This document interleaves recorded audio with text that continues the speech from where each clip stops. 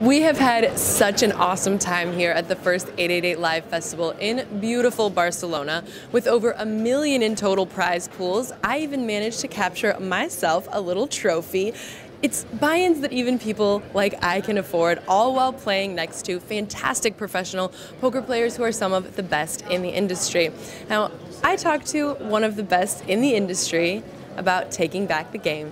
Well, it's not a massive big change. It's more about looking at what 888 has been doing for the past few years. And it's something they've been looking at for the last few months, trying to listen to the players and make sure that people are happy. What they were saying is, in management, that poker's been evolving a lot over the last few years and not always in the ways that are making everybody very happy. So, Amen. I mean, right? Poker players, we complain. We're complaining a lot.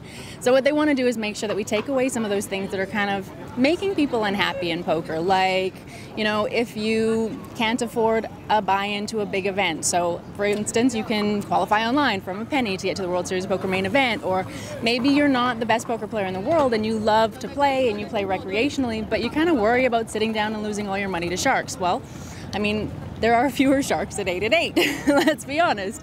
You know, the fields, there are a lot of players like me who kind of go and have fun and want to have fun. And that part of that is because of bonuses and the loyalty program, trying to make sure that recreational players feel, you know, comfortable and happy and sort of taking it back for them. This isn't just about recreational players. It really is about all of the players. It's just making sure that everyone's voices get heard.